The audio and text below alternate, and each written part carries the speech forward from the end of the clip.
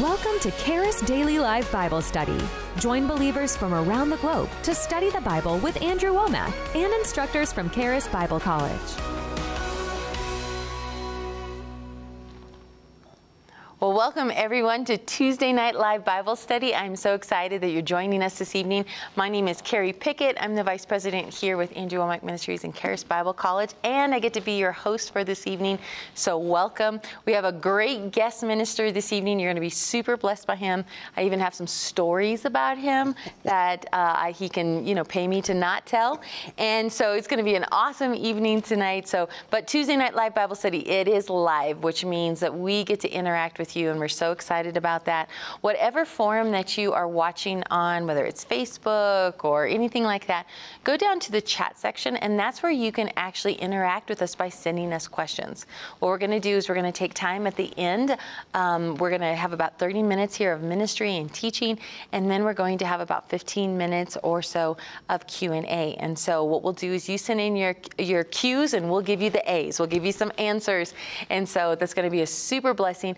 If you're watching, say, on YouTube or any other thing, what you can do tonight is, as also the way you can send in questions, go to live questions at awmi.net. You can send those questions in. We have people taking that with your emails. As also, if you are someplace and you're not able to get to your computer, but you're watching, say, on your phone, then you can also text us, 719-212-2555. You'll see it there on the screen. So just even as we're ministering tonight, send in your questions. We would love to interact. And whatever we don't get to tonight, then you're going to also want to go to Andrew Wommack Ministries Facebook page, because on that, what we do is every Tuesday afternoon, we do a Q&A roundup of all the best questions that maybe we didn't get to or we want to delve into more every week. And Greg Moore, Barry Bennett, Rick McFarland, they're three of our great teachers here at Charis Bible College. They take time to answer those questions. And so you'll want to go to do that, because again, not just Tuesday questions do we answer, but every single day we have a live Bible study. So Mondays and Fridays, we have Charis Live Bible Studies at 10 o'clock in the morning. Tuesdays and Thursdays, 6 p.m., and then Wednesday morning, bright and early at 7. So we enjoy having you be a part of that. We were just in Dallas, Mike and I, with Andrew, and we met so many of you that are part of our live Bible study family. It was great to meet you. We love the fact that you're watching and being so blessed by this ministry. When you do call our prayer ministers, that's another way that you can be blessed by the ministry. Not only when you get prayer, because obviously they're there to pray with you, 24 hours a day, 7 days a week. That's something we just started here beginning of November. So every hour of every day of the week, we are available to you, and we love that. We're going to pray with you, speak the word over you, pray in agreement. You're going to see some amazing things happen. And when you call, you can ask them what other resources we have in the ministry, because we have thousands upon thousands of resources, books, tapes, CDs, extra material, plus over 200,000 hours of free material. 200,000 hours. That's amazing, you guys. That's how good the word is. That's how rich and how deep it is. We have so much material. We would love for you to check that out. And so please be a part of that. Also, every Tuesday we give a giveaway, and that means that if you sign up for our Bible study notes, and especially on Tuesday, it's the only night we do this, but Tuesday night Bible study, we always have notes. And so the way you can sign up to get those notes is go to awmi.net/Bible study. And what we do is whoever's speaking, whether it's Andrew or other guest ministers, we're going to send you their notes so they can continue to go through them, be blessed, read those scriptures. And so we're going to have those notes for you today. And if you sign up, and when you do, we enter into a drawing, and then we always pick a winner. So last week, Dr. Jerry Williamson with Go To Nations was our guest, and it was phenomenal. He talked about the Great Commission. I would encourage you to check that out on our archives with live Bible study. But he had a free giveaway called The Pulse of a Nation. It was his book, incredible book. And so Camilla Jones, you won that. So Camilla, we're going to get that out to you. And tonight, as I introduce our special guest, we also have one of his books that we're going to give away. And so you're going to want to sign up for those Bible study notes to have the opportunity to be be able to win that. And so lastly, just really quick, check out our next production, our next event here at Charis Bible College is our Heart of Christmas production. You're going to want to visit us. We are literally digging up the ground to lay more wire for more electricity, to put up more lights for you. So it's going to be an amazing, spectacular event. So come see the campus and also see our Heart of Christmas, which is our Christmas production.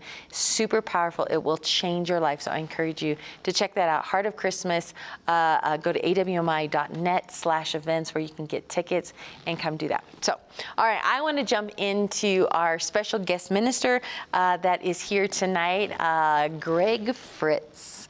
So Greg Fritz, I've known Greg since he was, oh goodness, since I was 10, 11. I was probably 12 or 13. You were 12 or 13. So I was super young. He used to come to our hometown and do camp meetings. And that's when we did like a whole week of camp meetings, and a whole week. And so I really, in a huge part of my life, was mentored by Greg. And it has been a tremendous privilege to sit under his ministry and the word of his ministry. And it changed my life as a teenager. So thank you. Oh, you're welcome. And now he is one of our guest ministers and regular teachers here at Charis Bible College. And the students love you. And when you're in town, we try to capture him for everything possible. Healing school, live Bible study, churches in town, snag him up. So he is a great commodity. We love the word that comes out of you, Greg. And so I'm really excited. And tonight, one of his books is Living with No Regrets. This is awesome. Get ready for your future by getting over your past. I think a lot of you would need this book, but if you haven't signed up for Bible study notes, that's a way you can win it. But also, if they wanted to get this book, how would they connect with you to get your resources? Yeah, they can go to my website, gregfritz.org, and there's a lot of, since I've been hanging around Andrew, a lot of my stuff is free. Yay. So we really break even on our product now. That's awesome. Thanks to Andrew. Amen. We don't make a profit on, but the book's not free, but there's a lot of free stuff on mine as well, because we love to get the word out. Amen. So our ministry's been growing because of our association with your ministry, with Andrew, and we're on Gospel Truth TV, which is a gift to the world. Yeah. Gospel Truth TV really is a gift to the world from Andrew Wommack, and it's changed my ministry. Amen. But I know it's changing lives all over because of the amount of word that goes forth on that network. Yeah, and you're on there every day of the week. Yeah, every day. Yeah, so for those of you that maybe sometimes we'll mention it, sometimes we'll forget, but gospeltruth.tv, it is our internet-based television, and Andrew and friends, tons of great ministers that are on there. So you're going to get solid word when you go there, and you're going to be able to see Greg, and then any archives. If you want to binge watch Greg Fritz, you can binge watch Greg Fritz, which is awesome. It's better than Netflix. It's better than Netflix. Amen. Well, what do you have to share with us this evening? Well, I have been studying and creating a lot of material on the subject of faith. And so I thought I would talk about that. Amen. Just a little bit, hit some of the high spots, bring out some points. And you're free to jump in. I know last time we did this, I really enjoyed our interaction, so you're free to jump in at any point.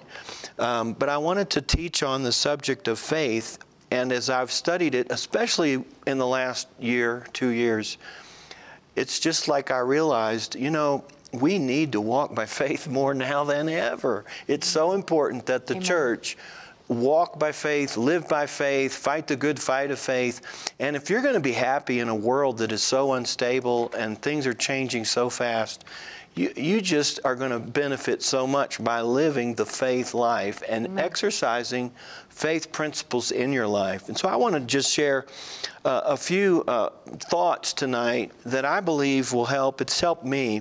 I want to take you to Luke chapter 17.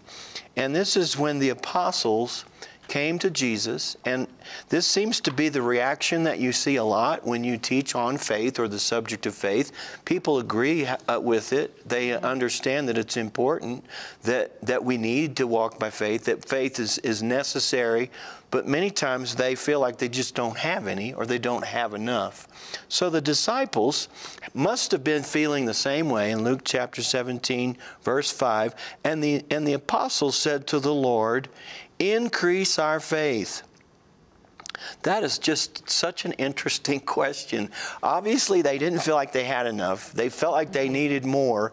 And let me just say this. Anytime the enemy gets you to feel like you need something you don't have, you need to do something you can't do, or you need someone to do something for you that's just not there. In other words, put you in a box where there's no help, there's no hope. That's a lie from the enemy. Amen. And to think that you don't have faith or you can't live by faith is a lie. You're a believer. Everybody's capable of believing God. Amen. And in these days, it's more important than ever before that we trust God, not just for salvation, but in every area of life, we can trust the Lord and literally have peace and calmness and assurance in our soul, no matter what goes on in the world. You know, and I love this thought that we don't have to accept the fact that just because things are changing globally, that maybe my life's not going to be what I thought it was going to be. Maybe I can't do what I thought I was going to do. We don't have to settle for that.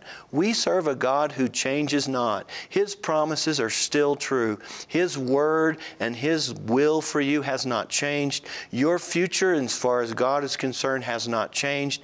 You can be all that God's ever wanted you to be.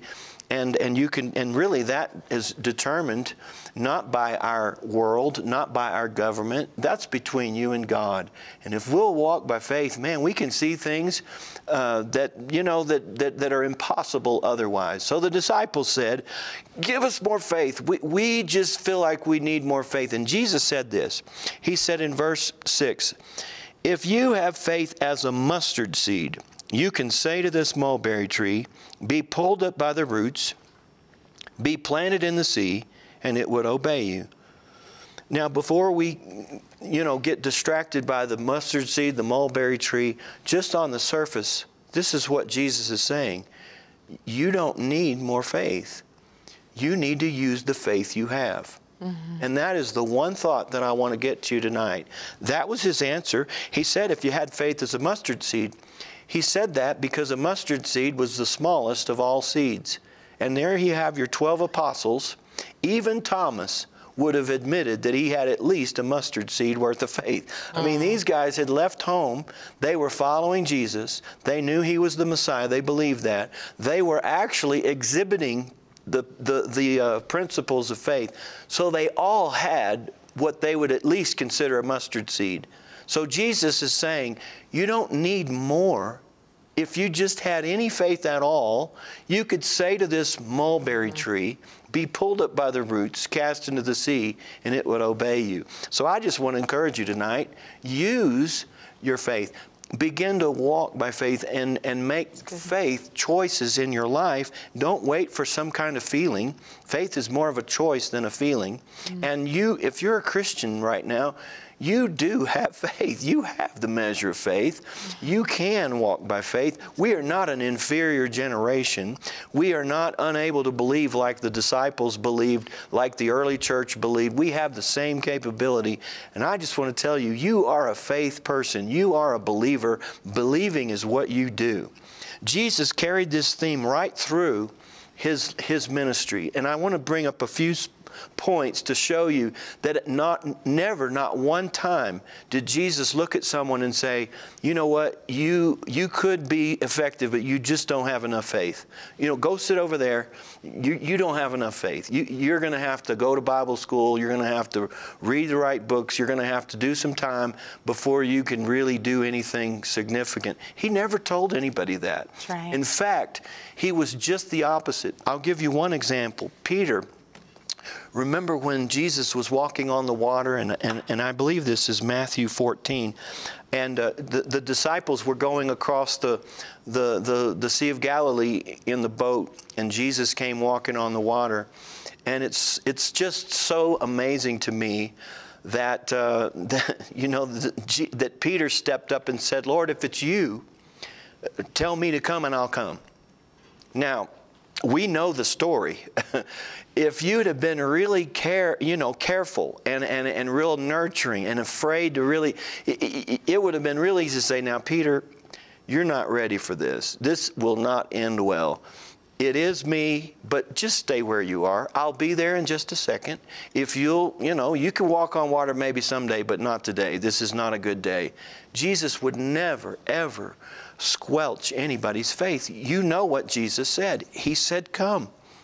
He knew how this would end. But Jesus is so interested in us stepping out of the boat, stepping out on the Word, doing things that we've not done before, that rather than say, Peter, play it safe, He said, come. I just love that. Yeah. You'll never see the Lord telling anybody, you don't have enough faith. You just don't have enough. If He would have ever told anybody that, it would have been here. Because you know what happened? Peter got out of the boat. He walked on the water for just a few steps. And then it says he saw the wind and the waves boisterous, and he realized you can't walk on water when it's windy. And so he began to doubt. Because you can walk on it when it's still. If it's calm, of course. Everybody knows. It's got to be calm to do this. Yeah.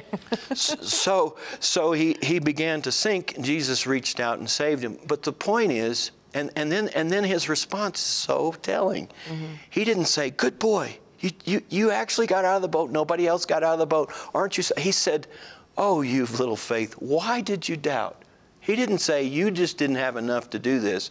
He said, you could have done it. You didn't have to doubt. And that's the message. Amen. We don't have to doubt.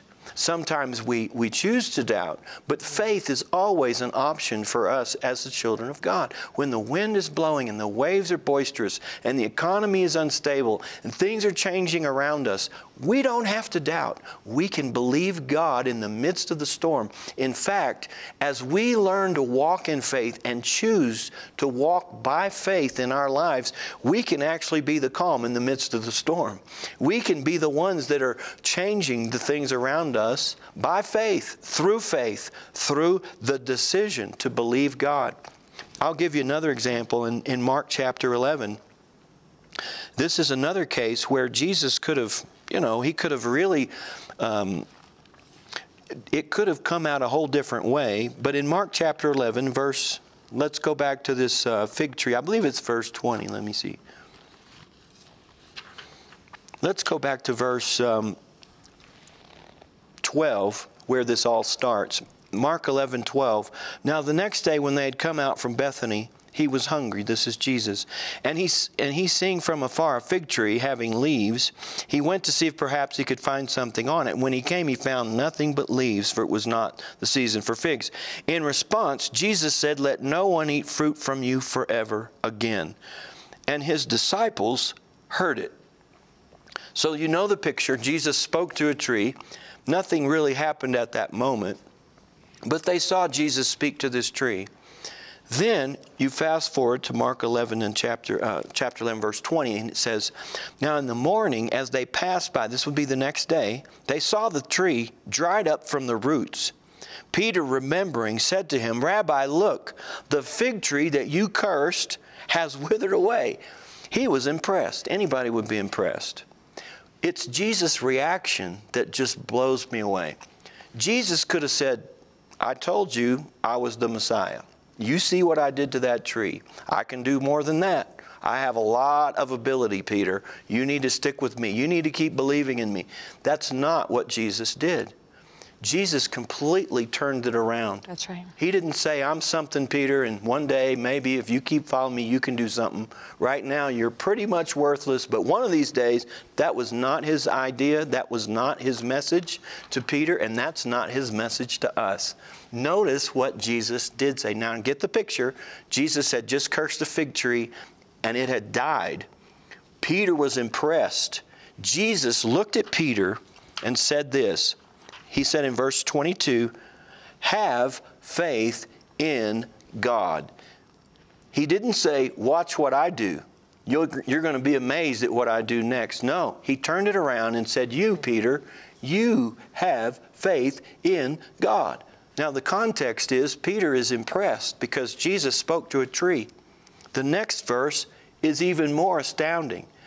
Jesus, knowing the situation, turned and looked at a mountain much bigger than a tree.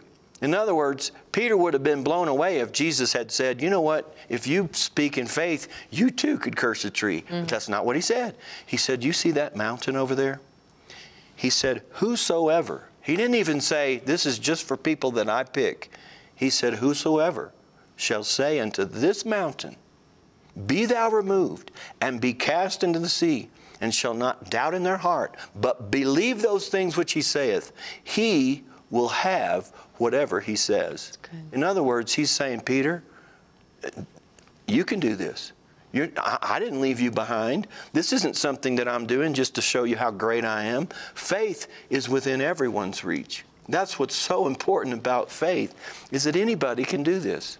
If you're a Christian today, you know how they say that people use only 10% of their brains? You know, scientists have told us. Well, it's possible that we even use less of our capability when it comes to faith. And that's what Jesus was constantly trying to encourage people is, you can do this. You can believe this. Peter's walking on the water, and Jesus said, you didn't have to doubt. I don't care how big the waves are or how hard the wind is blowing. You didn't have to choose doubt. You did, but you didn't have to. That's good. Then Jesus, you know, when they all got in the boat in Luke 4, and they were, Luke 14, I believe. Anyway, they're going across the lake, and the storm arose, and the boat is sinking, and Jesus is asleep, and the disciples were all afraid, and they thought, let's wake up the Lord. I mean, we're going to die. I mean, and they literally thought they were going to die. Yeah. And so you could hear this conversation, you know, should we wake him up or should we let him die in his sleep? And it's like, well, let's wake him up. He might want to see this. So they woke him up. They said, Master, Master, we are perishing. That was their statement. We're dying. And Jesus stood up on the bow of the ship. It's amazing to me too. And he said, peace be still. And the storm ceased. That's right. The disciples are like, wow, you know, he can kill a tree, he can calm a storm. And Jesus turned to them and said, where's your faith? And they're like, what? We're just glad we're still alive. Yeah, well, you're setting the bar too low. He said, why would you doubt? Why do you get on a boat with me and think that it's going to end in disaster? Yeah. Boy, this is so applicable today.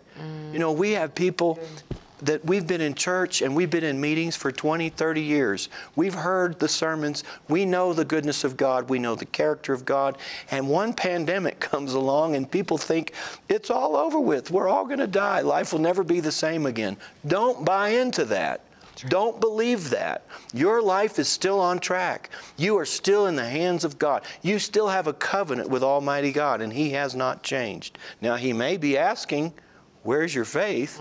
He may be asking that, but you know, we can respond and say, you know what, Lord, maybe I didn't weather that last storm very well. I might have gone through it kicking and screaming, but I'm going to do better for the next one. I am ready to believe. I am ready to stand on the Word of God and do the will of God and believe that God is going to take me to the other side. And really, that was all He was expecting from them, was that they would at least believe that if I say, let's go to the other side, we're going to make it. And I'll tell you, I believe that. I believe that our lives are in the hands of God, that we're protected by God, we're provided for by God, that we have a course that we're on, that we have a right to run our course and to finish our course with faith and joy. Nothing's changed as far as heaven is concerned. But our response as Christians should be, I believe God. I do not doubt. I believe.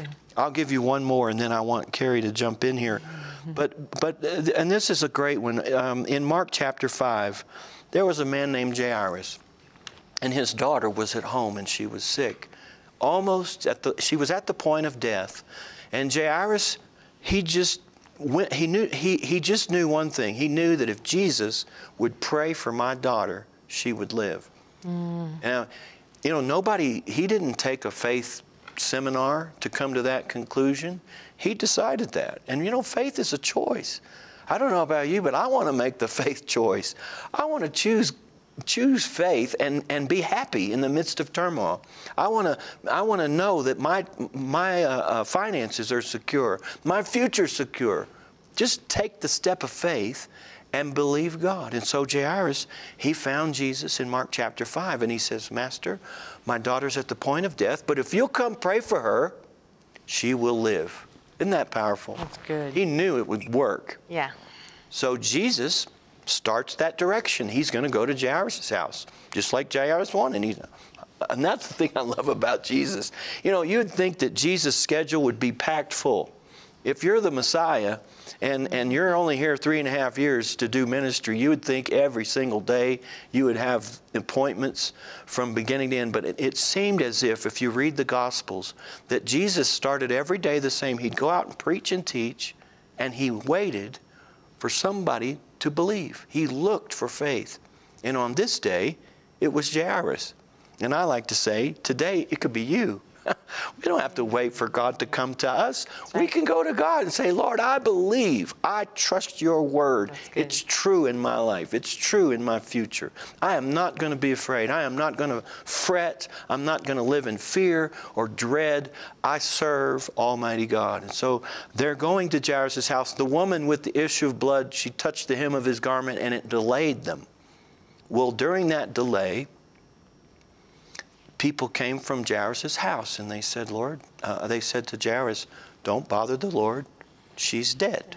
No reason to go there now. You know, that's like saying, not even God can help you now.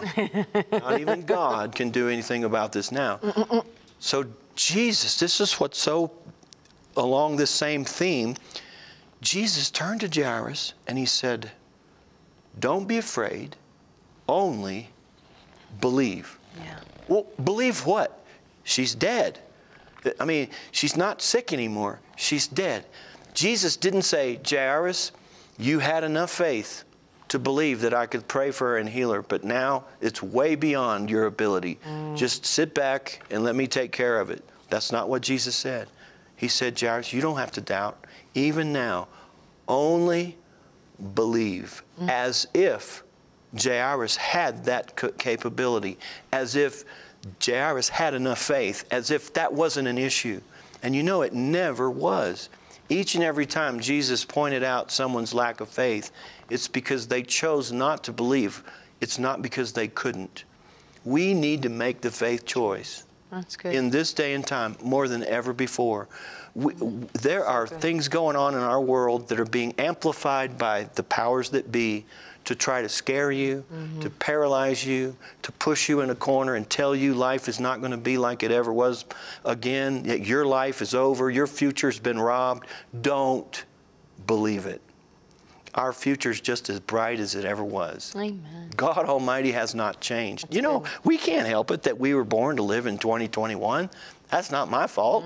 This is it. You get one chance. This is it. Let's make the most of it. Let's believe God. Let's believe for the best. Let's believe in overcoming. Let's believe in peace in the midst of a storm. Let's be part of the answer, not part of the problem. And there are other instances, I mean, the Bible just goes on, where Jesus is encouraging people to believe. And not once, and I'll turn it back, but not once did Jesus ever say, you just don't have enough faith. Just come back later. Go read some books. Go listen to some sermons and come back later. But, you know, we kind of do that. We kind of feel that way. I'm not ready for this. This is too much for me. I need to go prepare. I don't have enough. But no, you do have the capacity to make the faith choice, to believe God. That's good. Man. Okay, so Pastor Greg can, I guess not pastor, but Greg can minister on this all day long. Yeah. And I'll just tell you, you actually have a resource for people, right? Yeah. In fact, you know, Andrew got me into the TV program, and it's just caused me to create products like never. I mean, I've made so many products that, and a lot of them aren't even released yet. I've been making stuff that I don't have time to release, but this one I'm very excited about. It's called Understanding Faith, and it's 5 messages that really encapsulate the message of faith, what faith is, how to release your faith. And it's 5 messages because only because I tried to get it into 4, and I just couldn't. It was too much information. But this series, I am going to offer it to your audience today for free. If they'll go to my website, you can download all 5 of these in MP3 format Absolutely free. There's a code on the screen, but if you go to my website, there's a tab. We created a live Bible study tab with this series. You could just tap that link and enter the code Faith21. But it will answer a lot more questions than I was able to do tonight. Amen. Well, what I love about the questions, and you guys have sent some great questions in, so thank you very much. That it kind of continues your teaching. So I want you guys to listen up. We got some great questions. Wait, we already have questions? We already have questions. Oh, we have like 3 pages of questions. Oh, I didn't know that. Yes. Okay. So can we do that? Yes. So that we can. Oh, yeah. So here's the thing. Emma here asked this on chat. She says, is it faith that makes you step out of the boat, or is it faith just stepping out of the boat? Is faith the same thing as taking a risk? Oh, that's a great question. That's a really good question. And really, the way I like to say it is this: it's certainly not a feeling. If you think you're ever going to feel like stepping out of the boat, that's not what faith is. And that's why people ask the question, God, I need more faith. Lord, increase my faith, because they're wanting to feel something. Yeah. Some of the biggest decisions I've ever made in my life, faith decisions, there was no feeling. I mean, if the feeling was there, it was negative. So I would say this, to answer that question, it's more, and this will answer both of them, it's obedience more than anything else. Obedience. That's good. And everybody can obey. Yeah. That's excellent. Okay, so Jana B asked this on YouTube. Faith without action is dead. How can we distinguish between faith and doing works? Well, it would be the motive. And that's a great question. I mean, if you're doing works to try to get something, then that's not going to work.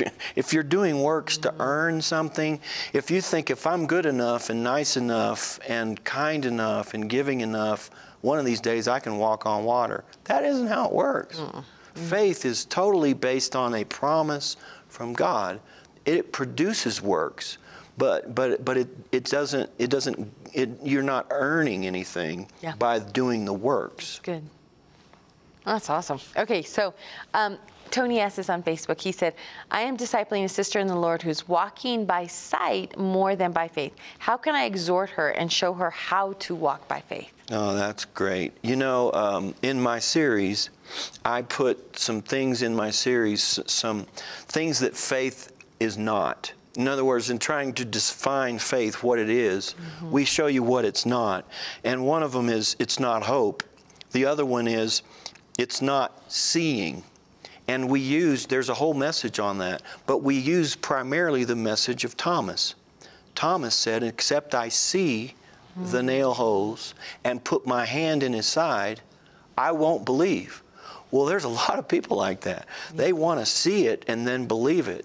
And so you need to teach her the difference. We believe in God, and we've never seen God. We believe in forgiveness, and you can't really see your sins being forgiven. Some of the greatest things in the world that we believe, we've never seen. In fact, it's the faith that believes without seeing that causes us to rejoice with joy unspeakable and full of glory. That's what we rejoice, the faith that we have that we haven't actually seen. That's good. Oh, that's awesome. Okay, so Diane asked us, we had a couple of questions on healing, because when it comes to faith and healing, this is really where there's a lot of questions. So Diane on Facebook asked this. She says, when I read in the Bible that God watches over his word to perform it, it adds to my faith. But I'm still living with chronic pain. Then I read that God sees 1,000 years as a day. Maybe I'm expecting too much? Well, this is, you know, in healing, and I love Andrew's example of healing. To me, he's the example for divine healing, and his journey. It's harder to believe in something when you are facing chronic pain. I'm not gonna argue with that, but the principle's the same. At some point, you have to let the Word of God become more real to you than you're feeling. And in a case like that, when it's staring you in the face day and night, I would just say double up on the Word. Continue to feed on the Word and focus on that. We look not at things which are seen, which would be the pain. Yeah. We look at the things which are not seen, which would be God's promises.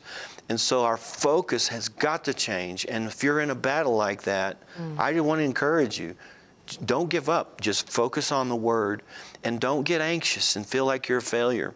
You know, one of the things that I was preaching during the whole pandemic thing is Psalm 91 says, neither shall any plague come nigh my dwelling. Well, let's just take that in a very real way. Let's say that you're in your dwelling and you get sick. Let's say you get COVID and you have all the symptoms and you test positive.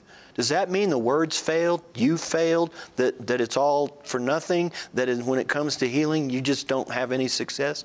No, He didn't say you'd never have symptoms, you'd never have a battle. We believe that no plague shall come nigh my dwelling. If a plague shows up, that's when the fight starts. Yeah. That's when we really double up our efforts. You know, I have burglar alarms and ring devices on my house. There's all kinds of things to let me know who's coming in. That's good. But that alone doesn't keep somebody from coming in if they come in. If they get past my ring devices and my alarm on the front door, they got to confront me. That's the real battle, because it's not really my alarm system that's going to keep them out. Ultimately, it's me. And you can get that way with your own faith. So good. You could say, you know what, I may have symptoms. They may have gotten past the first, second line of defense, but the fight's just begun. I will not back down. I will not give up. I will not stop. And in that case, you win. That's good. Well, I was talking to Andrew today about his experience with healing. And you probably know this story, and I had him retell it. But it's vivid. It explains what we're talking about. But when he and Jamie were just starting out, and they didn't have any money, and he had a full-time job, and they were believing God for everything, he got sick. I mean, deathly ill with symptoms. And they couldn't afford for him to miss a day's work, not one day. So he said he stayed up all night, and he stood on the Word. He was so weak. He was on the floor. I was asking him, because the statement is, he pushed the Bible around on the floor with his nose. I said, why'd you push it with your nose? He said, I couldn't stand up. He said, and if I got in bed, I'd go to sleep. So I got on the floor, and he said, I stood on the Word all night long. Man, that's the kind of, that's somebody that says, neither shall any plague come nigh my dwelling. Well, it came. Well, the fight just now started. I will not quit until I am victor and every symptom's gone. When we have that attitude, then you can live in a divine health like Andrew did for all these years. It didn't come without challenges. And if you're facing a challenge, don't be disheartened. This is the natural. What kind of challenge, what kind of faith would we have if we didn't have challenge? Why do you need mountain moving faith if you never face a mountain? Why do you need giant killing faith if you never face a giant? That's right. This is what we do.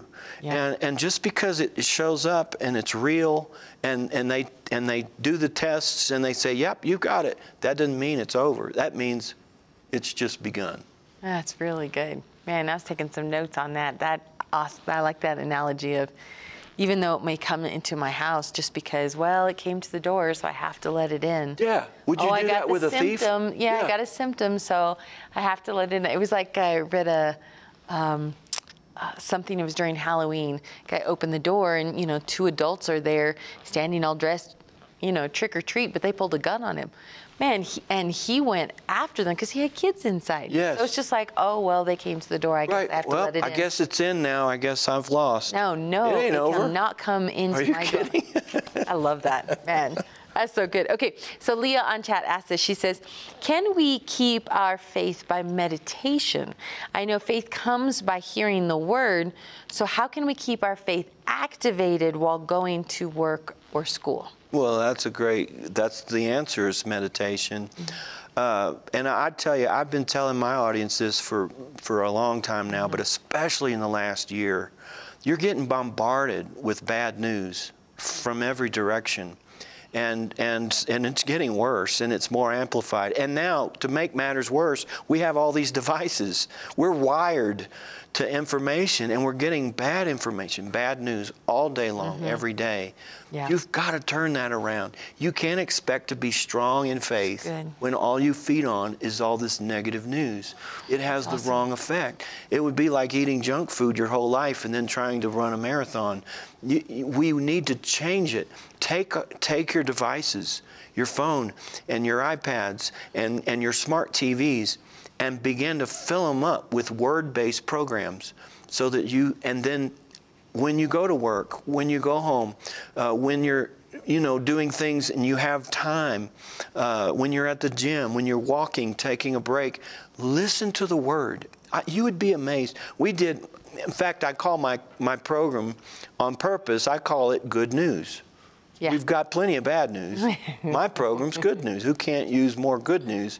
But I gave my viewers a challenge. I said, you listen to my program, 20 episodes in the next 30 days, and tell me if that doesn't change your outlook on life.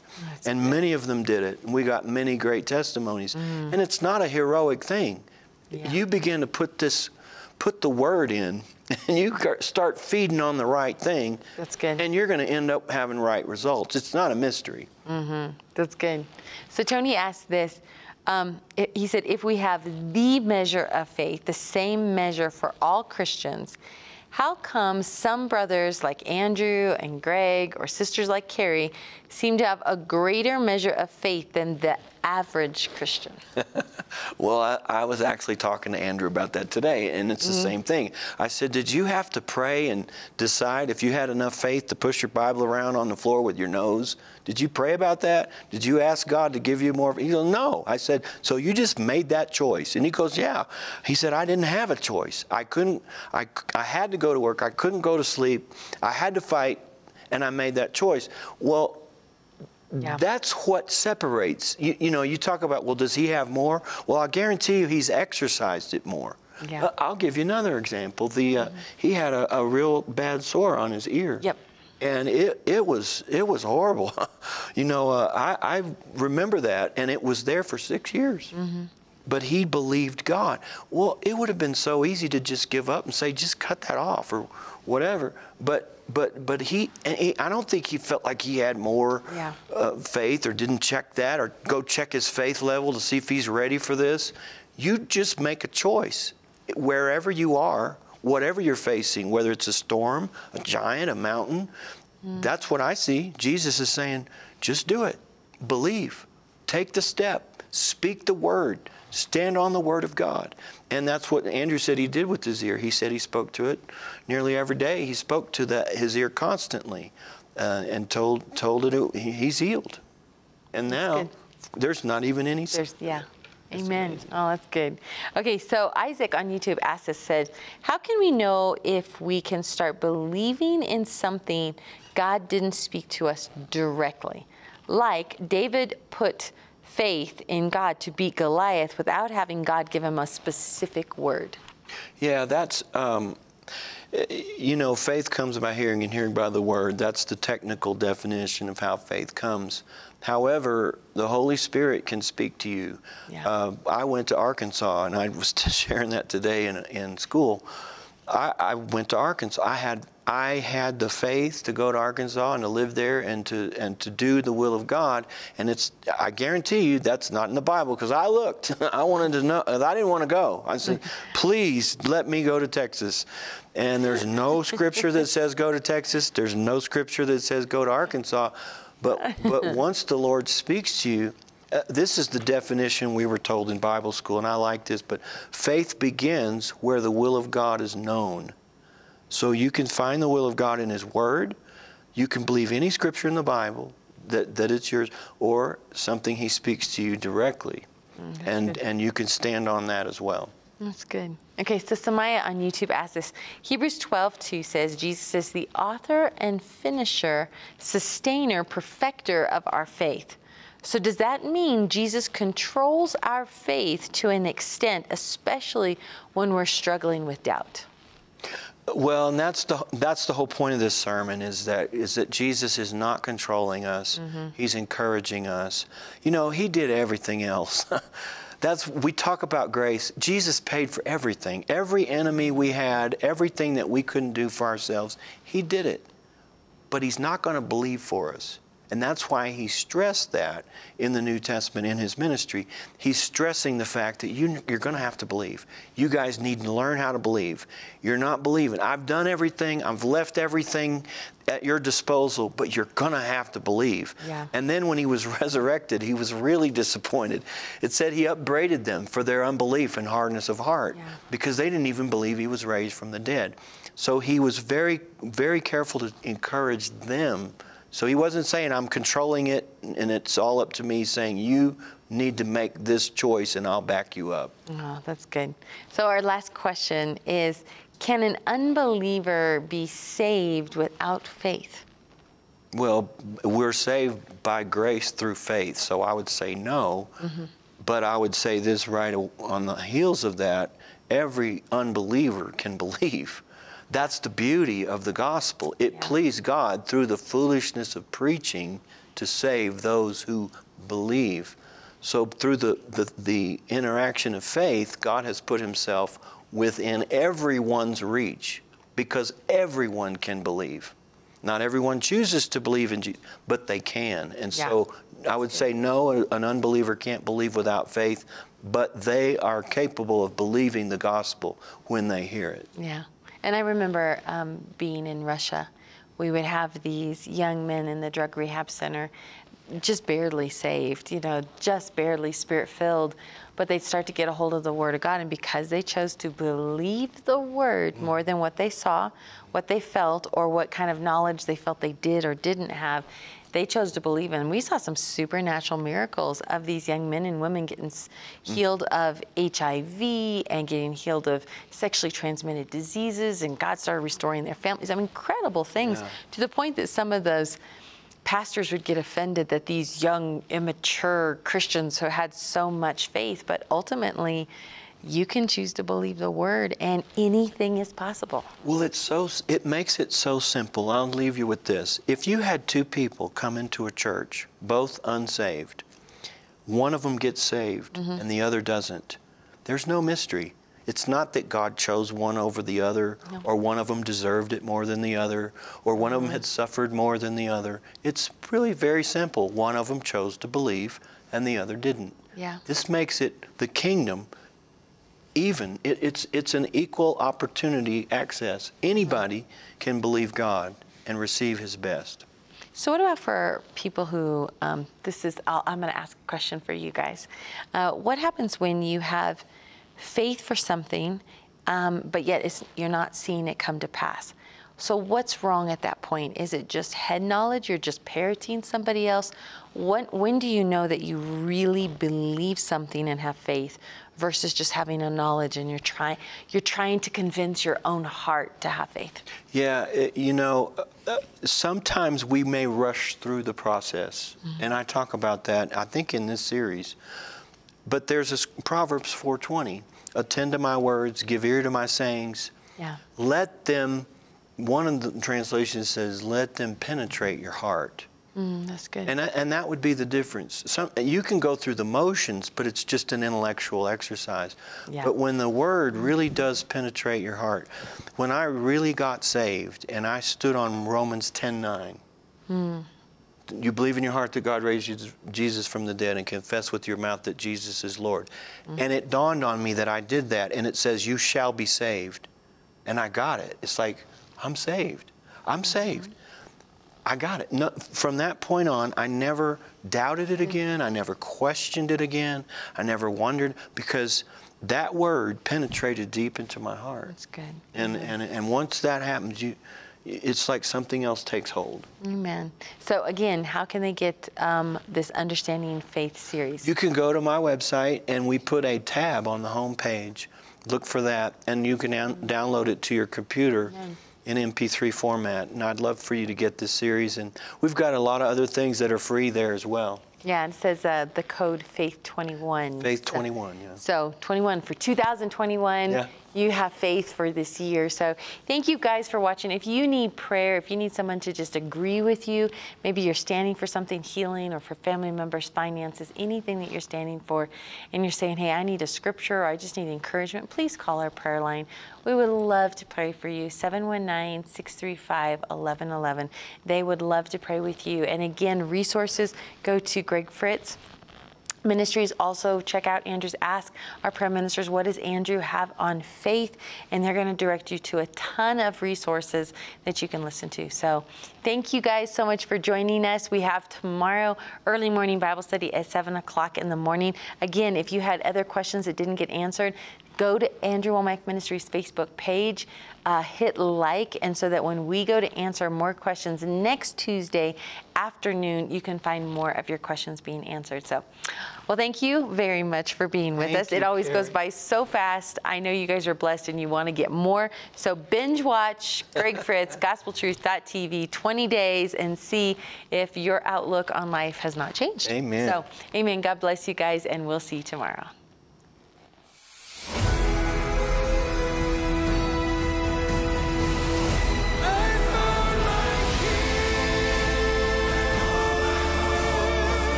Join us every weekday for our daily live stream on Gospel Truth TV.